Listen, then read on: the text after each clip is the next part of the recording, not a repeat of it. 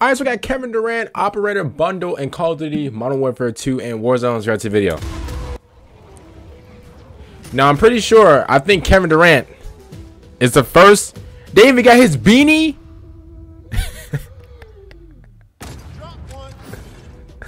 Some people train longer, dream bigger. Oh, well, obviously he has a sniper, because easy money sniper. Okay. Harder. I like KD, man. Visual on a target. Okay, KD. That's how you get it done. Okay. Look at Kevin Durant in Call of Duty. Downtown. Hey. MVP. Okay.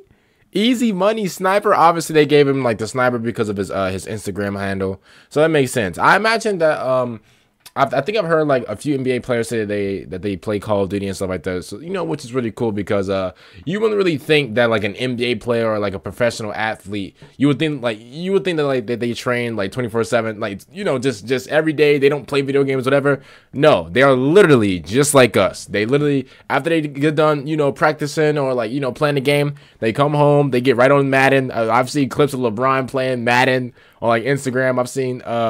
I've heard that like everybody on like the Warriors or like everybody on like the Lakers play like Call of Duty or something like that, you know, like behind closed doors. Like it's just crazy to see like how these like famous people, how these big basketball players, you know, will just go home and like do stuff like how we do. They're just regular human beings like we do. So like it's crazy, but honestly it's not that crazy. But yeah, obviously they gave that boy a sniper, you know, because obviously his Instagram handle. And I think a few months ago, or actually no, last year at around this time, I think around like June or July, we had, I think they were saying that like Tim the Tap Man, obviously, yo, shout out to Tim the Tap Man for actually having his skin in the game. I thought they were going to put his skin in the game last year.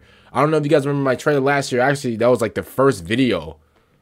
Yeah, that was like the first video that really like blew up like on my channel, like really quickly.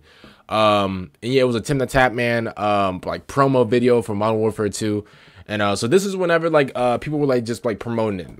Like honestly, it wasn't confirmed that they were going to be in the game, but obviously like right now, Tim the Tap Man, he got his skin. Shout out to Nick Merckx as well. He got his skin as well. And so like, you know, other it was Trae Young. Who else? Oh man, it was Trae Young. And it was somebody else, bro. It was literally somebody else. But they had like basketball players, obviously, you know, YouTubers as well, you know, doing it like this whole like Call of Duty like promotional thing. And again, it wasn't really confirmed that they were going to be in the game, but you know, now that we have Tim the Tap Man, and I thought Trae Young was going to, you know, I thought he was going to be in the game, but you know, he was never introduced in the game. So yeah, I think Kevin Durant is the first.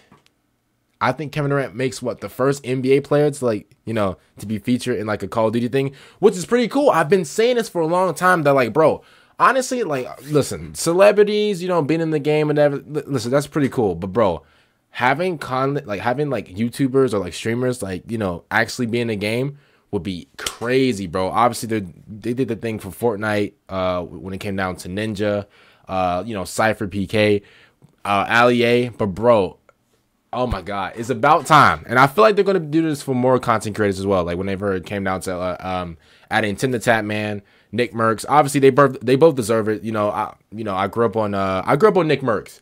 I just now started watching Tim the Tap Man for about 2 to 3 years. 2 to 3 years. But I listen, I've been who Nick Merckx was. Nick Merckx, the GOAT. And so yeah, it's about time they actually in the game.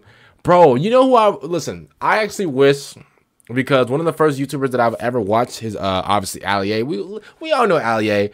When Ali was fully like into like Call of Duty, I think I came around whenever Ali was like really like digging into like Call of Duty Modern Warfare 3 when he was playing like the whole survival mode and stuff like that. Brother, those are my favorite videos to watch, and to this day I still go back and watch those videos. You know, just because like they're just very simple. I think in my head, whatever.